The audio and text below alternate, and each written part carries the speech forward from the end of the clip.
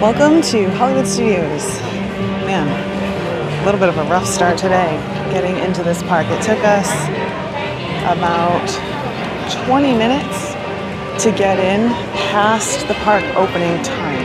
Around 8:32 we got in line to go in, which is after the park opened, and we just now, about 15-20 minutes later, got through the gate. So really slow start here, but that's all right. We don't have anything much planned for today. Just gonna kind of stroll around and have some fun. Look at this.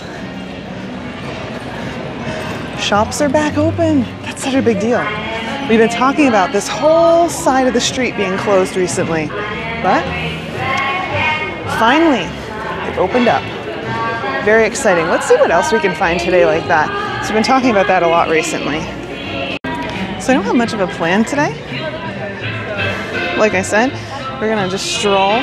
We started by heading down this way and going to see what the wait time was for Rock and Roller Coaster, but it was 45 minutes by the time we got there, which is fine, but I can think of better ways to start my day. So let's do some shopping. As we've been moving through the shops, I wanted to point something out that I've been noticing. Some items, not just here, but elsewhere, they've got these tags where it doesn't say the actual price. It tells you red price or whatever, but there are no signs around indicating what that price is. So I've noticed this, that's pretty cool. I've noticed this happening elsewhere as I'm kind of doing a little bit of shopping here and there. So just be ready for that. I noticed it the other day at, was it Magic Kingdom? And now here, so. Sometimes things, if you really want it, you might have to take it to the register to find out how much it is. I've got some of these cute little wristbands here, but I just noticed this as well. How cool is this? That's awesome, but see, again, red price. And I don't see, oh, over here, back there, red price over there on magazine keychain is $11.99. So that's an $11.99 keychain. I don't know if that applies for stuff that was over here, but anyway, now you know, the price might be elsewhere altogether. Here is more of that princess collection that we saw the other day at Epcot. I did learn that this is supposed to be Moana, this romper. I don't quite get it. Doesn't feel like Moana. Oh, maybe those are supposed to be like the stone. But anyway, I'm not crazy about the quality of these items. They feel kind of like something you could get at Target, but the price is a bit more. This is different. This is a skirt for $50. I still feel the same way, but I feel like you could find something like that at Target. But some of these other items, like this dress right here, is $70. It is lightweight, which is nice, but not for me. There's some more new shirts over here too that have princess quotes. It is Princess Week or Princess Month or whatever. Not your everyday princess. That's Tiana. Ready to stand, sick of swimming. I think we all know who that is. It's kind of every princess thing. And then over here, for Aladdin, we have, or for Jasmine, I should say, not a prize to be won. Lots of other cool Jasmine stuff over here. Oh, check this bag out. That's very cool. This one is $98. Is this? Okay, so that's not a Loungefly, Danielle Nicole. That's very cool. This one's cool as well. It seems to be a little bit more expensive, but it does still feel like a Loungefly. So that's kind of your idea as far as quality is concerned. And is this supposed to be a rain jacket? Sometimes they fool us. Might just be a windbreaker, but this is pretty. I do like this. Looks nice on too. It's got that waist that can flatter certain figures. You know, I don't really need to do any more shopping. I didn't need to do any shopping to begin with, but these shops just opened back up, so let's go take a look and see what they have. So I think before this used to be a Pixar shop, and there's definitely some more Pixar stuff now. Look at these. This is a new thing, these big plastic headbands. I saw an Ursula one the other day. I think those headbands are absolutely hilarious. I don't know if they'd be comfortable, but I feel like, you know, they fall off and then they're likely to break because they're not soft like normal ears, but I don't know. Let me know your thoughts in a comment. Such a cute mug. $14.99. I love it. I did notice at the end of the store, so we've walked all the way down, they have baby stuff, lots of cute stuff, but this caught my eye. How cute is this? $19.99 for this one. That's hilarious and adorable. Lots of other cute baby stuff too. Oh, look at this. It's got little mouse ears and everything. It's like a whole outfit. Well, it's not multiple pieces, it's just one. It's got the snaps down here, the little dress. This is a separate piece. $34.99, not bad. Super cute. Okay, we've stopped real quick. Hanging out in the, what used to be the exit, well, and queue area for Toy Story Mania. You can actually still hear them in there. But this is what the queue used to be for Toy Story Mania before they like swapped over and did Toy Story Land. But yeah, sitting down, just had some breakfast, and now we're gonna keep walking around the park. Speaking of Toy Story Mania, there it is. So we're just looking at the back side of the building now. Slinky Dog, obviously rolling through. There he goes. I don't know what the wait time is for Slinky Dog, but Toy Story Mania only had about a 45-minute wait, which isn't bad. That's actually not bad at all. And it doesn't feel super crowded in there yet. I mean, it always feels crowded in there, but not yet. I don't really have much reason to hang around over there though. So 2x2 we go. Maybe we get that black half cold brew again. Last time I had it, it just wasn't great. Maybe today it'll be different. We'll see. The biggest problem I have with getting the black half cold brew again is that shaken Jamaican is so good. So do I want to waste the $6 on that like mediocre coffee when I could get a really good one? You know what I mean? Like, that's the thing. Anyway, let's make our way around, do a little shopping, see what they have. That should be fun. Here in Droid Depot, I wanted to take a look, get a little bit of AC, and check out this hoodie. How cool is this? It is $54.99. It's not actually a hoodie. It's just got this big, like, draping collar, which I love. It's got my boys on there. I really like that. Lots of cool stuff in the Droid Depot. This one is cool too. I haven't seen this last time. Oh look, there's even a little pocket with Velcro. Let's see, how much is this one? No tag on that one. Did I ever tell you I have a thing for that? Like, it seems to be $49.99. It seems to be something I'm really good at doing. Picking up things that only don't have tags. I really do like that bowl. Maybe we buy that bowl. How much is this? $74.99. It's definitely worth it. I need a fruit bowl, but it's a bit more than I am willing to pay at this moment. I've decided against getting the black half cold brew. We're gonna get Joffrey's later, maybe. But I'm gonna keep moving for now. Definitely getting a little crowded in this area. I wanted to see what the standby time was for Rise of the Resistance, but it doesn't look like it's showing. It's a little hard to see with the blue numbers anyway, but it's not posted there. Let's pull off and we'll check.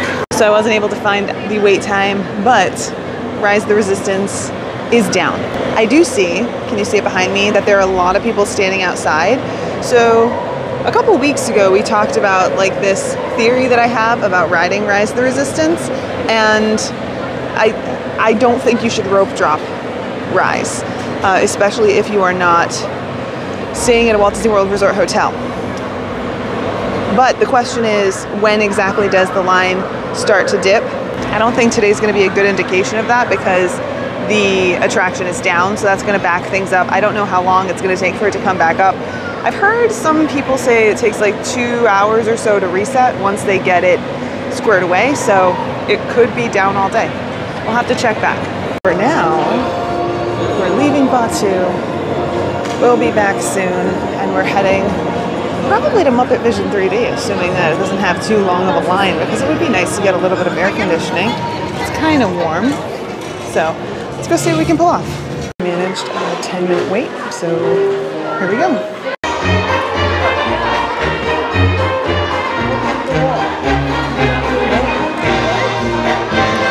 Just coming out of Muppet Vision, and it got me thinking because there's like so much in Muppet Vision that feels outdated to me, like a ton. And as I was watching the show, I was thinking like, you know, they really need to update this, and I do think that they really need to update it. But even being as like outdated as it is, it's great to see the kids still really enjoying it. Like it's just a classic 3D show, but also people like Muppets. So that's fun too. So anyway, I like that there's some adult humor. I like that there's some kid humor. It's very Muppets. But I would love to see it updated. Not taken away, just updated. Also, it is still early, so this area is still pretty empty. I feel like it's normally pretty empty, but mostly because shops are still closed. As you can see, this shop is still closed. The Muppet shop is still closed. Speaking of places still being closed, on another platform, I was talking about how some people don't know what to expect and how that can lead to frustration. And this is one example of that. You know, I was leaving Muppet Vision and people were like, we have to go into the Muppet store. Well, the Muppet store is closed. It's been closed. I don't know if they're going to bring it back at all. So we'll just have to wait and find out. But also that other store, I don't even remember what that store was. I want to say it must have been like a Christmas shop or something. That's also closed, so. Okay, I got a little distracted because I saw a photographer taking pictures. I wanted my picture taken, but it was part of like a special training thing, I guess, so I didn't get a chance to do that. But, all right, what was I saying? Oh yeah, I don't even think that some people would know to look to see if places like the Muppet store is still open. So that's why we talk about it. Anyway, okay. Where are we going next? Normally I would go that direction towards Star Wars, but today we're headed this way toward Red Carpet Dreams and the ABC commissary. This is a little throughway that I honestly never take because I never eat over here, and there's not much to do other than eat and meet Minnie. So we're about to head our way out now, but did you know that this area right here is formerly the world's biggest hidden Mickey? Did you know that? So this big black spot right here is actually one of Mickey's eyes. The other one is another one of Mickey's eyes. His nose is over there in front of the Chinese theater. Lake is one of his ears. His other ear was painted on top of a building. I don't think that they have maintained it, but his other ear was out that way. And you can only see it from the sky. So if you go Google it, Hollywood Studios, like world's biggest hidden Mickey, you'll see it. It's really cool. All right, it's that time. We're heading out, making our way back down to the car. Look, I made a purchase. Can you see it? Just one today.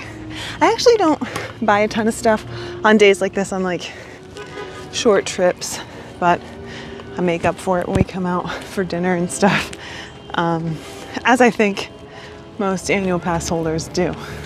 We find places to cut corners so that we can spend twice as much on other days. Anyway, headed back to the car now. It was a good day. It's warm, not a ton of people here yet, but it's still before 11, so we've only been here for a couple hours, but good day nonetheless. Okay, we're home now. It's a little bit later in the day. As you can see by my sunglasses, we've changed them up. Anyway, I wanted to take a second to tell you about the purchase I made. I'm sure that some of you saw the box sticking out of my backpack and you knew exactly what it was, but if you didn't, boom, we bought ourselves a Magic Band Plus today. And I know what you're thinking. I thought you weren't crazy about Magic Band Plus. I'm not, but I'm curious as hell, and I really want to play with this thing. So today, especially after seeing this super cute skull design, because we like keeping things spooky over here, I did it. I was like, I'm gonna get this Magic Band. Also, Halloween is my favorite holiday, and look at this cute design. It's so cute. So, so I picked one up. Discounts for annual pass holders, DVC members, all that stuff. And I went through the process of getting it set up. So that was kind of my mission for today. And I'll tell you, not the easiest thing to achieve. And in fact, right now, I'm not even sure that it is successfully completed. So I know there are a lot of people talking about setting up Magic Bands and all that stuff. I'm not going to go into like the nuts and bolts of what to do, because like I said, I don't even know if I'm doing it right. There are a series of basic steps. That's something I will say, is that there are a series of basic steps that you need to follow, and they're straightforward. The problem is whether or not they work as advertised. So, you know, like just to like link your Magic Band, you can just tap it with your phone and hopefully that works, but the app was buggy today. And you can also, there's like a QR code on the back and that works, but it wasn't working on the app, and you can type in the numbers manually and that's an option, but it wasn't working in the app, so I had to pull my laptop out and do it that way, and then getting it synced up didn't work, and like there were a lot of problems. And I will say that the My Disney Experience app said, like a little thing popped up and said, there is a problem with the app, there's a bug, it even said, in the app. So maybe this will be resolved by the time you guys see this, but did I spend about an hour and a half to 2 hours trying to get this to work as advertised? Yes. Did I have to factory reset it because it wasn't working as advertised? Yes. Did I think that Disney did an adequate job providing the information that you might need in order to do any of this stuff? Absolutely not. We ended up going to someone's website, like some other person who just was sharing their experience that they had with guest relations to get this solved. We ended up going to that website to find instructions on how to make this work, and even so, the instructions are like they're fine, but like they're kind of ridiculous. Like, why do I have to like go through the app to turn Bluetooth off and then on again so that I can get this to work? I got a lot of things to say. We're not going to say all of them here though.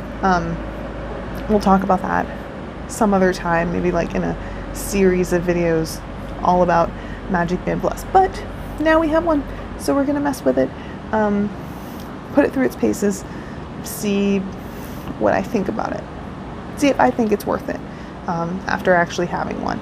So anyway, more on that some other time, but for now I'm gonna wrap this up. I hope you guys have a great day. I hope you had some fun kind of exploring with me today. Wasn't a really busy day, mostly did some shopping, but you know, not every day is a super busy day. Some days are just kind of casual, and that's what today was all about. Didn't end up getting our Joffreys, but I did make a killer iced coffee once I got home, so I suppose it all balances out. But anyway, like I said, I am off, got some other stuff to do, gonna keep working on this thing, and I will see you guys in the next one.